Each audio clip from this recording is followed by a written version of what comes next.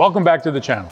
I'm Keith, and today we're talking bearing failure, specifically preventing shaft voltage and bearing currents. I want to thank everyone who's been following along with our videos. Have an idea for the next video? Leave me a comment with your ideas below. And subscribe if you want to be notified when we release the next episode.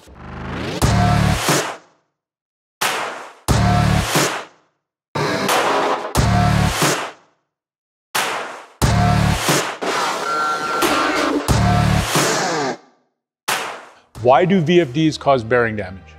Electric motors fitted with VFDs are at risk of bearing damage due to a buildup of current in the rotor that discharges through the shaft. Current buildup can cause cratering, which is when the hot spark melts a tiny area on the bearing surface and deforms it. This leads to vibration, which produces damage to the bearing races known as bearing fluting. This reduces the insulating effectiveness of the lubrication and worsens the problem. Eventually, the damage becomes so severe that total failure of the bearing occurs and you're looking at some costly repairs. To prevent this, we recommend using AEGIS ring on your VFD motor. The rings provide a path for the current in the shaft to reach the ground without going through the bearings. We recommend using these with every motor that's paired with the VFD to prolong the life of the motor. It's essentially an insurance policy to protect your assets. Some VFD motors never have an issue, and some motors have shaft current issues within the first few weeks of operation. It really depends on how well your motor's grounded, how it's coupled to the load, and the application conditions.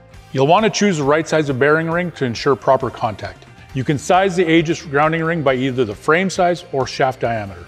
I've linked the AEGIS ring size chart in the description for you. We'll cover how to install a U-kit universal mounting bracket. The instructions for each mounting option can be found linked in the description. Step 1. Choose either a 3 or 4 hole bracket pattern based on the configuration of the motor and bracket. You'll need a minimum of 3 brackets to safely secure the U-kit. Split rings use a 4 hole pattern.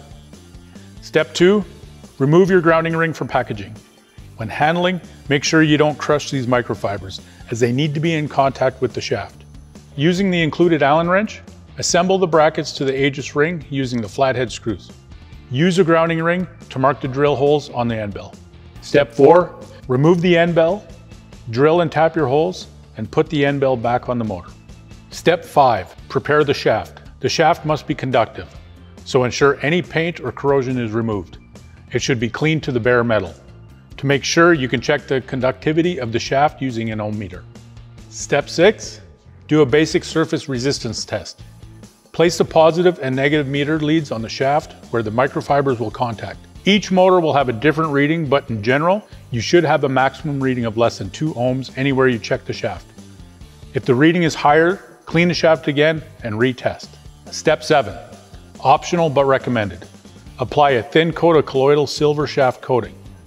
Allow the first coat to dry and apply another coat.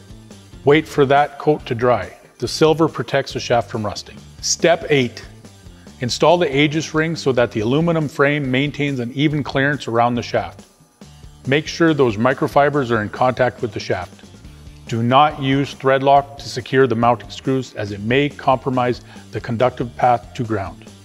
If thread lock is required, use a small amount of EP2400 AEGIS conductive epoxy to secure the screws in place. Step 9, test for a conductive path to ground using an ohm meter. Place 1 probe on the metal frame of the AEGIS ring and 1 probe on the motor frame. The reading should be less than 1 ohm. The motor must be grounded to the common earth ground with the drive, according to the Canadian Electrical Code standards. And you're set. Your motor bearings are now protected from the shaft current caused by VFD use. We do stock AEGIS grounding rings at emotorsdirect.ca. These are shipped out of our Edmonton, Alberta warehouse. Contact our team for help finding the right grounding ring for your application. I've included a link to the AEGIS grounding ring size chart and installation guide in the description for your reference. If you need a hand finding the right one, we are AEGIS ring distributors and can help you get the right product for the job. I'm Keith with eMotors Direct, Canada's electric motor supplier. Thanks for tuning in.